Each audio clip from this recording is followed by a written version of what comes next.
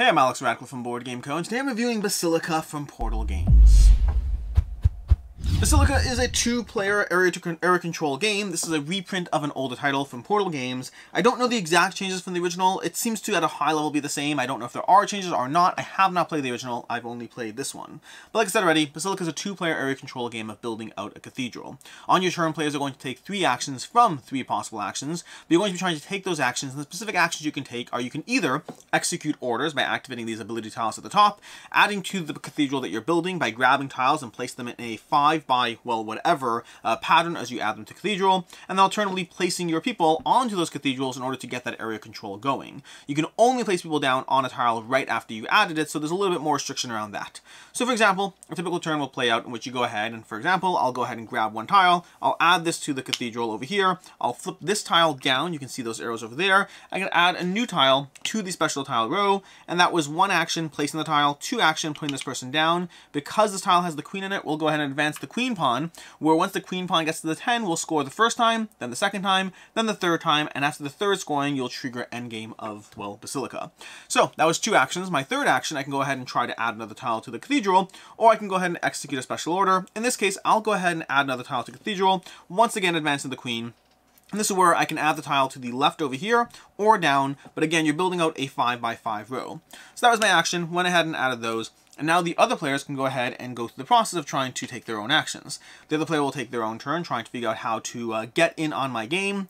Now you cannot place wild tiles next to one another. These are wild tiles, they have 2 colors on them, so you can't manage that, but there are other tips and tricks you can do. So for example, this player can go ahead and try to add this tile over here.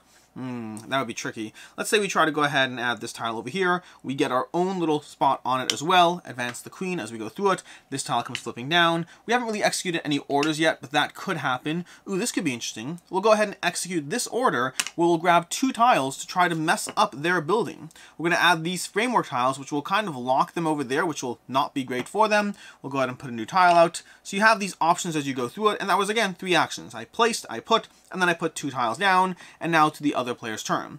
Again, back and forth as you try to figure this out. This game can be cutthroat and mean. We'll come back to that in the review part of things. But the other player now has to figure out what exactly they want to do, because they're kind of locked over there. They have other people. Maybe it's just worth the points. We can call it a day. They'll go ahead and try to start getting some more placement on the board as they figure out exactly how to get in the opponent's way. Maybe we go ahead and add one of these over here. We place our own person down on it. This will come down over here. We'll place a new tile out, and then we'll go ahead and add this one over here.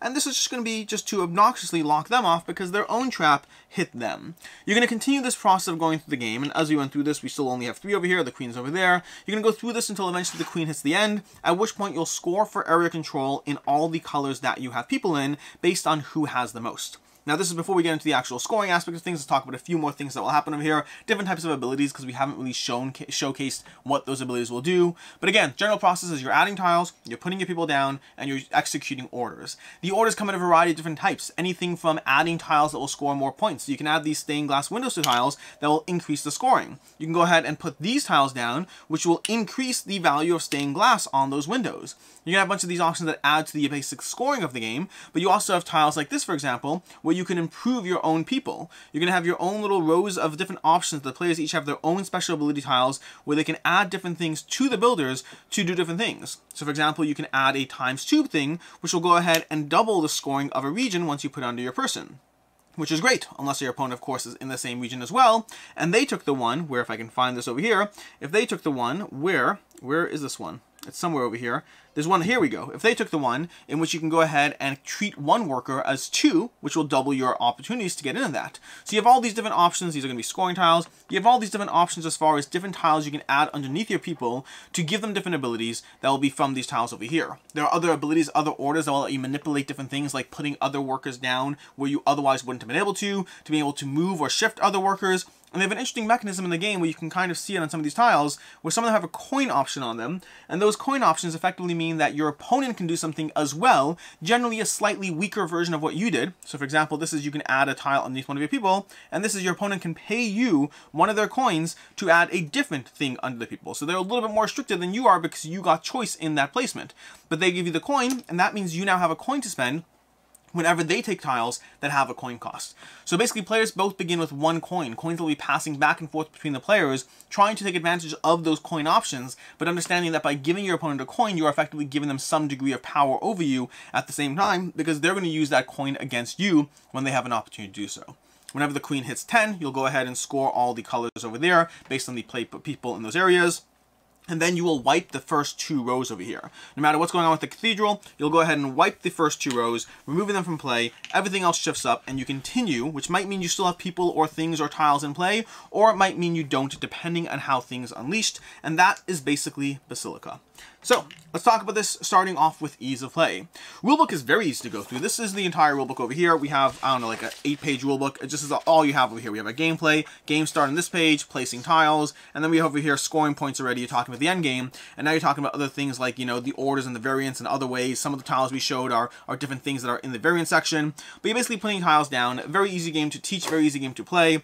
Plays in roughly 45 minutes, the box says. Well, 45 minutes, yes, so that's dead on accurate. But overall, yeah, plays quickly, teaches easily, very easy to dive into, 2-player area control. As far as my review, what I like, don't like, and can see others not liking. First of all, tight area control. The game basically involves you placing pieces down on tiles to try to gather area control, and there's a lot of opportunities to be clever, and more importantly, a lot of opportunities to be mean in this game.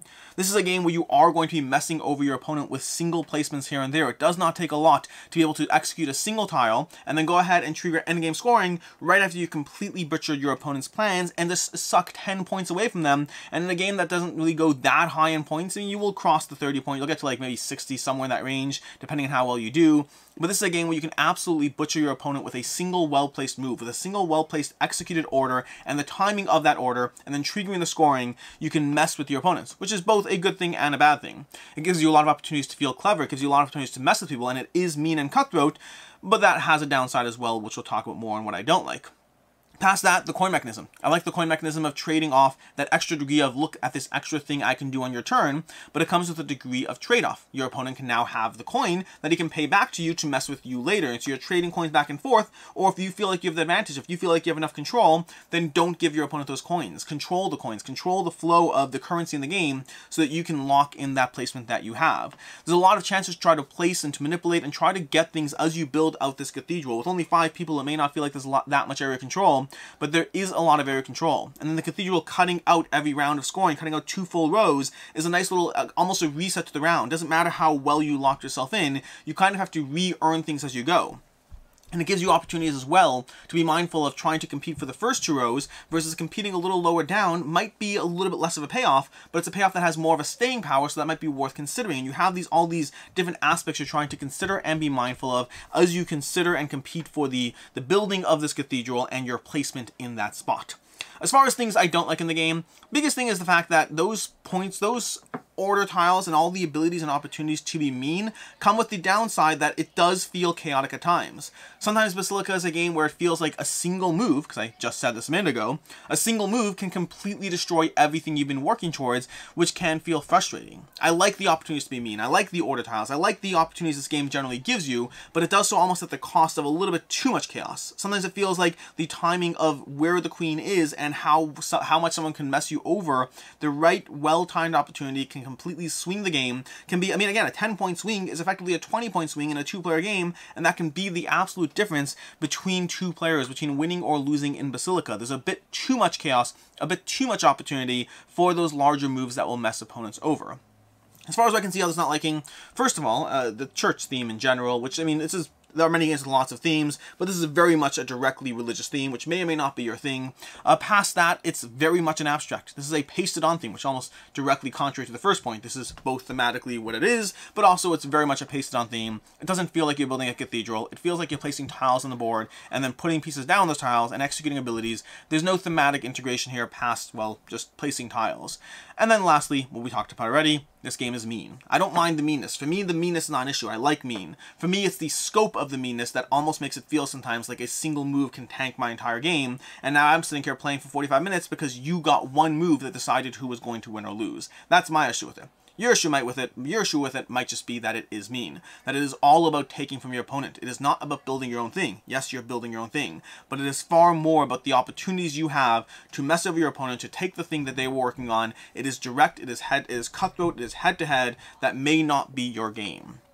As far as final thoughts on Basilica, I overall enjoyed this one with that big caveat. For me, this is a 3.5 out of 5. There are a lot of fun things going on here. There's powers and abilities, there's area control, it's a tight game, there's opportunities to feel clever, but sometimes those clever moments are a bit too clever because of the scope of this game. If you sit there, if you have this area, you've put your 2 workers down, you have your ×2 worker, you've sat there and built out your stained glass, the whole area is worth 18 points, and then your opponent manages to do 1 or 2 things in a row that just happen to then trigger scoring, and now that 18 points are theirs, and it's a 36-point swing. Overall, I really like what this game is doing with that small caveat that for a 45-minute long game, having the entire game shift or pivot on 1 or 2 moves can be a drop frustrating. Overall, 3.5 out of 5, solidly enjoyable game with a lot of opportunity for strategy in it. As far as other game recommendations, very similar games in the same general genre. We have Carcassonne, which is going to be another tile-laying game that's a little bit less giant and swingy, although there are times if you're building a big enough castle where you can absolutely have a ton of point shifting hands. But Carcassonne is going to be another tile-laying game that gives you a lot of opportunities. Plays with 2+ players, although I believe 2 players is the favorite player count for it, or the best rated player count, but another tile-laying game with a lot of opportunities to mess people over and feels more thematically connected. And then additionally, Land vs. Sea is going to be a very tough, very tight, head-to-head area control game, not really area control, tile-laying game of trying to figure out who can control the land, the sea, and there's opportunities to introduce 3rd and 4th players as well, but very interesting, very fascinating game from Good Games Publishing that will also give you that direct head-to-head feeling. In any case, and until next time, I'm Alex Radcliffe from Board Game Co. I hope you enjoyed this video, and as always, I hope you have a good one.